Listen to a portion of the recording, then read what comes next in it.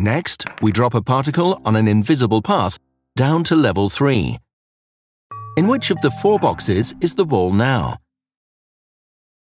Prior to measuring the location, we only know the 8 possible paths.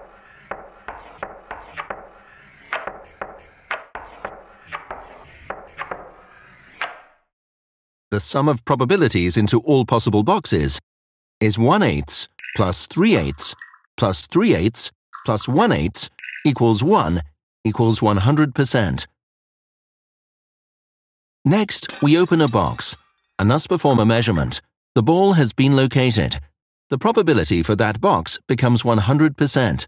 For all other boxes, the probabilities immediately drop to 0, independent of spatial distances. Again, we open a box and thus perform a measurement. The box is empty. This measurement causes again all other probabilities to change immediately, since the probabilities needs to be normalized 100%. Prior to measuring, the probability for this box was equal to 3/8. After measuring, it is 0, and for the other boxes, accordingly, 1/5 or 3/5. Thus, the probability of each individual path is now 1/5.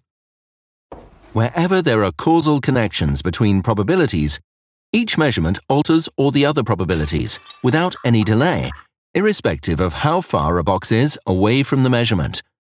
Thus, any given measurement brings about a non-local change in all probability distributions. However, the ball already dropped prior to taking the measurement. This means that the measurement does not affect the possible measurement results. It is only our awareness of the possible location of the ball that changes through the measurement.